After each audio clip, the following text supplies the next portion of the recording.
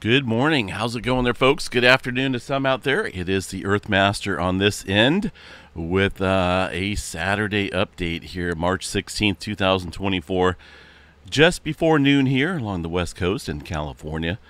Latest activity looks like a 4.2 earthquake and also some movement out on the Big Island with a 1.7, 4.2 over here across the Indonesia Islands area. We did see some activity stirring up out here this morning. On the far eastern side of the sun, a M3.5 solar flare coming in from a new sunspot. I don't think this is off of old sunspot 3590. That's positioned just a little bit further up north here off on the eastern limb. You can see in the recent UV ray here, here's another active region just south here of 3590. That's our old sunspot region. That was the source of a couple X flares here weeks ago, and including one of the largest flare so far this solar cycle with the X6.3. That was from 3590. It is coming back around the bend. We're getting a look at it a little bit. As far as the magnetogram image here, just starting to see some of it out here. Of course, in the days ahead, we'll get a much better perspective of what's going on with that sunspot. But we do have a couple active regions here definitely to watch, including this one that did produce that M flare today. And as you can see, there's quite a bit of magnetic arches there going on within that sunspot. Again, unnamed, but it's definitely out there shooting some decent flares off. Here is the far side look of the sun. I guess we can go back to this image here. This was last night, but still, it gives you a perspective here of 3590, which is coming around the eastern limb I just mentioned about. The source of the M flare activity today is right here. Now, it's possible that was much stronger than the M6. What was it that popped off there? M3.5, excuse me.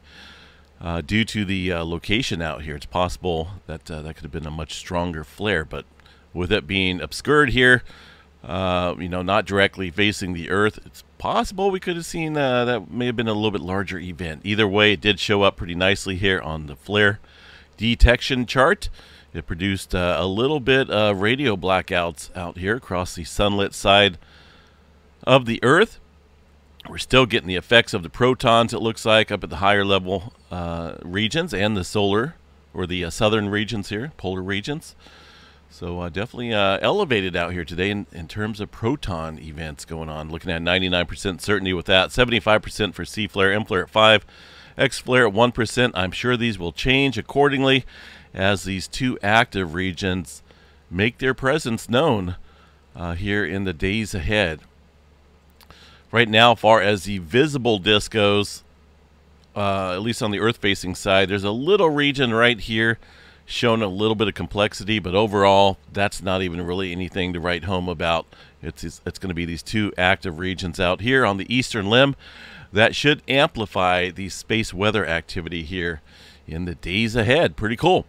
All right, as far as the auroras go right now, not a whole lot there in the forecast. Hopefully we can get that to change in the weeks ahead.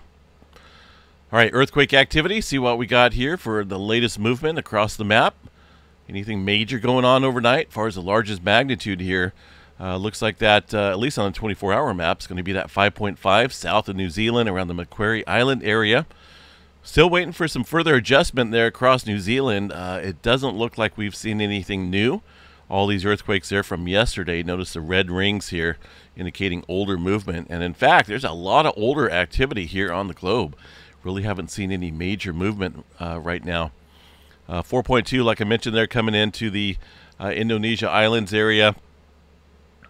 Aside from that, just kind of quiet conditions. Deeper activity, though, across the southern edge here of the Izu Trench. Notice that 4.4. Been a while since we've seen earthquake activity out here. In fact, I think the last one, it's been well over a week. Let me see what the last one was out here. Looks like maybe back, over a week or so ago. And that's down there across the Mariana Islands. So definitely some older quake activity, a big window of no quake activity, and now we're getting some further movement out here today with a 4.5 Around the Mariana Islands region, it's kind of north of there, but it's deep, 230 kilometers for that 4.4. So we'll continue to watch that. Looks like Middle America Trench over here, definitely showing some elevated activity here today and over the last couple days. The latest one, a 4.5. In this area, just off the coast there of Costa Rica. Now, they've been having a pretty decent swarm, decent amount of earthquake activity up here recently with some big-time clustering going on. Very normal, though. It's a major subduction zone, but haven't really seen any big quakes, just a bunch of small and moderate quakes out here. But we'll continue to watch that, potentially for some further movement. South America area, handful of 3s and 2s out there in the last 24. Let's check out the California area, see what's going on down up north here. Looks like off the coast here of Tijuana, they did see a 3-pointer. Handful of smaller quakes out here today. It doesn't look like anything major going on as far as any major swarms go. Just a little bit of microquake activity out there. 2.5 map and above removes the majority of the earthquakes, except for that one off the coast of Tijuana, and one up here in Northern California, 2.7 coming in there, about 22 kilometers deep. Some small microquake activity here across the creeping segment, and then off on the Quinn Sab Save Fault. Hopefully that's correct. It's a little fracture here off of the main plate boundary, just east of the Calaveras Fault Zone. That's seen a little bit of activity out here today near the Hollister region. A 2-pointer, but we'll keep an eye on it. A little bit of shaking going on out there. One earthquake on the dreaded Hayward Fault. I say that because it's a major fault zone that runs through the Bay Area. In terms of potential damage, it does have the ability to produce some large earthquakes, and it's been a little while. The Hayward Fault definitely is up there in terms of the percentage of the possibilities of future large earthquakes. But for now, just a 2.4. That was from yesterday, so nothing overnight. Up into the Pacific Northwest, not a whole lot either. Yellowstone National Park, not seeing anything, but let's just double check here. It is a weekend, so most of the time, if anything does pop off, it needs to be above a 2.5 level. Otherwise, it will get reviewed come Monday morning, or unless a geologist there jumps on board and decides to, check some of the data. There's a handful of earthquakes out here, though, as you can see in the red lines. Nothing big. Those are probably, they just barely showed up here across some of these other seismograph stations, so those are probably in the 1.0 magnitude range. Aside from that, not a whole lot, as you can see here across the area. Oklahoma, outside the OKC area, around Edmond, getting a handful of smaller quakes out here. Out in the gas and oil fields. Oklahoma is a little bit more vegetated out here, so it's kind of hard to see some of these oil operations. But, there's definitely been a lot of new development out here. These look like new housing developments. The thing is, it's possible, they're building all these things on the older oil fields that were out here. But that doesn't matter. There's still going to be earthquake activity out here. Sometimes it takes months. Sometimes it takes years for these oil fields to see earthquake activity. Sometimes it can almost be immediately, but it all depends. Either way, it is mentioned out here on the map that there are oil fields out there. And that's where we're seeing the earthquake activity here outside the OKC area. Nothing going on across the New Madrid seismic zone or the eastern portion of the country, aside from one little quake way up north near the Smithfield, Maine area. I would love to visit Maine. Beautiful area. It's just, I don't know. I would love to experience what it's like up there in Maine. Absolutely beautiful. I've just seen the pictures and videos and whatnot, but one of these days I'll get up there. All right, big island of Hawaii. Nothing major going on. A couple smaller quakes here in the last 24 hours. No major movement there across the Kilauea volcano. Alaska area, as you can see, getting a little activity on the subduction zone of 4.0. Earlier this morning near the King Cove area, and a couple other earthquakes here within the vicinity of that quake. No major quake activity, but kind of feel like we're just getting started out here today. As far as Iceland goes, let's go see what's going on here across Iceland. Looks quite elevated out here today. In fact, a lot more so than past couple days. Seeing a lot of activity here across Grindavik. That's not a good sign. And some further activity east here of the Storastagafell and the Slingorfell region over here across this area. Of course, most of our eruptive activity events has been roughly about here. We did see some back in January that got extremely close here to the Grindavik area.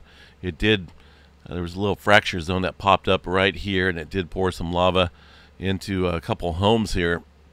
But we're seeing that elevated earthquake activity out here today. And it is, underneath this area as well. If you look at some of the depth of these earthquakes there, about 2 kilometers or so, 3 kilometers. Oops, go back here a little bit. 2.6, 3.1. Most of those earthquakes there are relatively at the same level, some deeper. So there's definitely something, I think there's something bigger going on here as far as these rift boundaries go. Really not seeing a whole lot of shallow earthquake activity that would indicate some subsurface magma, just below the surface here. These are relatively deeper quakes, so something is going on out here across the Iceland area and specifically around the Reykjanes Peninsula. So keep an eye on that. As far as GPS stations go, look over here to the Grindavik station and let's look here, see what we got. Little data blackout right here, but if you look, I'll zoom that in just a tad bit. Past couple runs here, including today's date, does show elevated activity. And that's, it's continuing. There was a little drop off here. Some magma got displaced somewhere. There was a dike intrusion, but the question is, where did that magma go? Now we're going back up here in terms of inflation across the area. And, with all these deeper quakes going on here, definitely it leads me to believe that something maybe on a bigger side, a bigger scale of things is about ready to take place out here. I don't think we're done with that.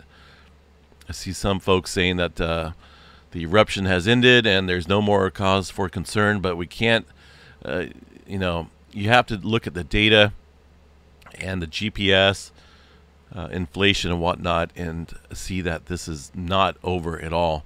Just because we've gone past the 30-day intervals of eruptions here, it doesn't mean that it's over. Looking at, this update was put out yesterday here from the Icelandic Met Office. They're still thinking that there's an increased likelihood of an eruption. But I've been seeing a couple of geologists here on the YouTube channel stating that this is over and that it'll probably eventually go away. But I don't see that. I think there's something bigger going on there below the surface that we need to watch out for.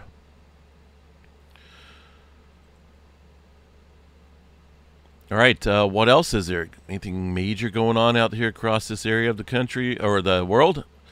Looks like a 2.8 coming in to the Mediterranean region. It looks like around Greece or so. Smaller earthquake activity in that region today. Handful of earthquakes out there as well across the plate boundary. In between Spain and the Morocco area. Looks like a 4.5 coming in there from yesterday. Aside from that, the Atlantic Ocean looks pretty quiet, folks. Not a whole lot going on here in terms of any major activity. We'll just continue to watch it. There was an earthquake off the Northern California coastline. See that earthquake way over there? Let's bring it up. Off on the Blanco fracture zone, little 3.3. So, yeah, nothing big, but we'll continue to watch that. We didn't check tremor last night. Let me see what we got here for the tremor.